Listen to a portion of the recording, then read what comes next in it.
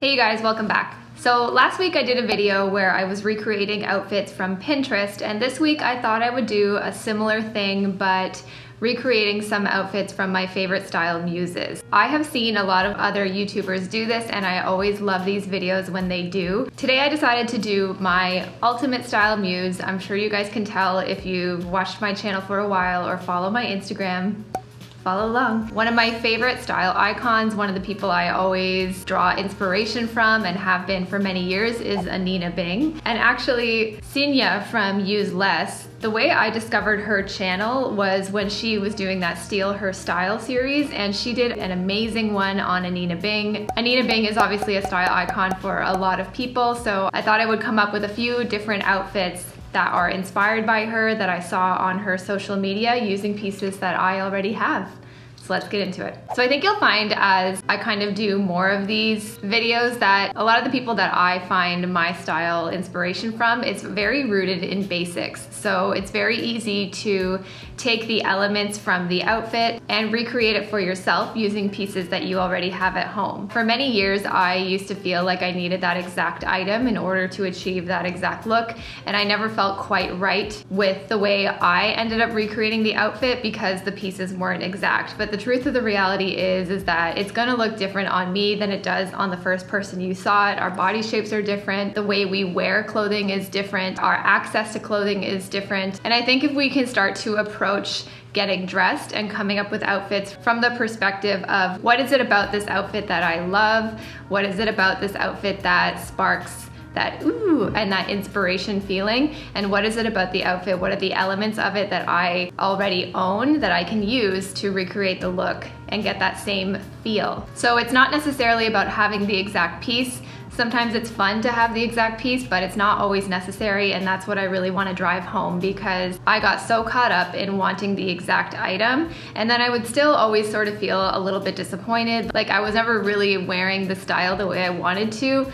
And that's because it just looked different on me than it did on the initial person that I saw it on. So just take the elements of what it is about the look that you like and try it yourself with what you've already got. So I decided to pick 5 outfits that I have saved or either screenshotted from Anine Bing's Instagram. So the first look here that I chose is very classic Anine Bing. The key bits to this whole look is a pair of jeans, a structured blazer or a slightly oversized black blazer, any black or gray t-shirt if it's a graphic tee bonus. She's got some gold accessories here and a pointy style shoe with a kitten heel. So these jeans are some of my favorites. They are the 90s cheeky straight jeans from Everlane, and I did have an Anine Bing graphic tee that I could pair with this look, so I did decide to go with that. But if you don't have anything like that, just pick a black tee, a gray tee, or any t-shirt that you'd like. And then I just threw on this really structured oversized black blazer from Aritzia. I didn't have any sort of python style heels. I did have this pair of kitten heels, and this is about as high as I'll go for a heel, which did have the pointy toe, which I think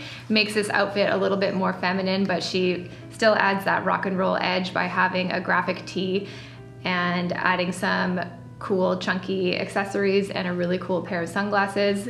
In this photo, her sunglasses are white. I don't have anything like that, so I'm just using what I've got. But this is just to give you an idea of how she puts the outfit together. It's very based in basics and just how she combines certain pieces that are all still part of her personal style. So feminine with, you know, some nice heels and a structured blazer, but still rock and roll with a graphic tee and some accessories. Okay, I had to do this next look because it's kind of an ode to my Canadian heritage. This one is a really good Canadian tuxedo vibe. So here she's got some high-waisted ripped jeans that are ripped at the hem and ripped at the knees. Again, another pair of, these look like pointy toe, like slingbacks. I don't have anything like that in black, so I'm gonna see what I can come up with. So I tried this outfit with a black shoe that wasn't pointy, and I felt like it fell a little short. So I think that pointy toe on the boot or on the shoe really is the key to this sort of look, and any look that Anine Bing really puts together. I think in her style, I find it's in the shoe where she really ties the look together and makes it either really feminine or even rock and roll. So it's not necessarily the color, I think it's the shape and silhouette that you can pay attention to and see what you've got and make substitutions where they make sense. So instead of these black pointy toe slingbacks, I did have a pair of white ones, so I decided to switch out all the black elements in this outfit and switch it to white because that's what I had. So to put this look together, I'm wearing my mom's Levi 531s. These are vintage jeans from mom's closet. Gotta love it. I love these jeans, and there's something just so delicious about a pre-worn in pair of vintage jeans, and even better that they're my mom's. But these jeans worked really well with this look. She's got an oversized denim jacket here. This is all probably from her brand, but you can see here, I'm wearing all basically vintage when it comes to the main elements of this look. So this is a Levi cropped denim jacket that I thrifted in Toronto's Kensington Market many years ago. Mine's a little more cropped than hers in this photo, but I think it still really works. And then she's just got a basic crew neck t-shirt, so I'm wearing this one from Organic Basics. So I think the silhouette and the vibe still comes through in this look. And I'm just so happy that she's doing a Canadian tuxedo. It's so good. So here's another Anine Bing classic look, and I'm really starting to see a pattern in her vibe. She loves jeans, she loves leather, and she loves cool shoes. So right here she's wearing a high-waisted straight leg, with no distressing pair of denim. So I decided to throw on again those same 90s cheeky ankle straight jeans from Everlane. I've got my Organic Basics t-shirt because she's just got a plain white tee here. And this is an old faux leather jacket that I've had for quite some time now from Zara. And I didn't have any of these kind of cool, crazy, multicolored boots that she's wearing here. Obviously that is the kind of pop and je ne sais quoi kind of vibe that she's doing here. She kind of really always throws in, again, something crazy with the shoe or the sunglasses or the bag or the accessories. In this outfit, it's obviously the shoe. I don't have anything quite like that, so I decided to go really classic. These are an old pair of heeled Chelsea boots that I've had for like 10 years from Zara, but they still have that pointy toe, that elongating element that I'm going for. And this is just a really classic, for me, it ended up being a really classic black and white rock and roll kind of style. Jeans and a t-shirt go together all the time. Moto jacket, just make it that much more edgy. And then again, putting this look together with a really cool boot or a feminine shoe just keeps it a little more balanced, as opposed to, for example, if I threw on a pair of Doc Martens, that would look really kind of punk rock and chunky, and that's not the vibe that I'm looking for. We want to stay long and lean and feminine, but still rock and roll and cool. But here is another really easy classic Anine Bing look. This time the silhouette is much more flowy and kind of easy breezy, but I still really like it because it's monochromatic, it's all black, so it still will look really structured even if all the pieces are oversized. So here she's wearing an oversized, it looks like a button-up of some kind,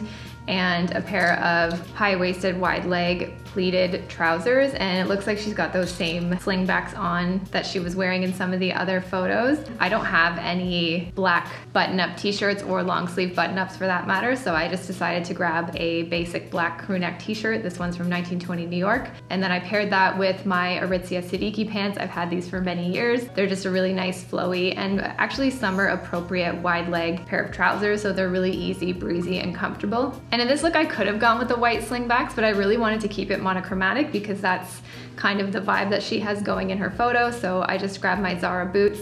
Again, they still have that pointy toe, so it keeps me elongated, it keeps it feminine. This is just a really cool, easy look. And then finally, I really love this outfit because it's really kind of combining our reality right now, which is work from home, quarantine cozy, staying comfortable, kind of jogger, sweatpant kind of vibe. But I really like the idea of the contrast. So on the top, it's very casual and rock and roll. She's got a graphic tee here with her oversized leather jacket. And for Anine, it's really cool because she is really all about detail. So I really like how she rolled the sleeves of this leather jacket. I tried to do that here. Mine is a little bit more fitted than hers, but I still think it looks kind of cool. And then she's got a pair of these jogger style sweatpants. My favorite thing about this is that she decided to, instead of like going super typical and throwing on a pair of sneakers or something like that, she actually put on a really feminine elevated boot with a kitten heel, and again, that pointy toe. I think it really adds something a little unexpected, which is what I really love about this outfit, and it can also just make you feel that much more put together when we're out going to the grocery store, because that's now a big event these days. I am wearing the t-shirt that she is wearing in this photo, but I just want to give you an example of how you absolutely do not need the exact piece to achieve the exact same look. So I switched out that graphic tee from Anine's brand to this one that I thrifted. Again, it's just the elements of the graphic tee, the moto jacket, the feminine booty, and the really comfy, cozy joggers. So again, you really don't need the exact pieces. It's just the elements, the details that you can kind of capture using what you already have in your closet. So that's it for my recreating my favorite style muse, Anine Bing's looks.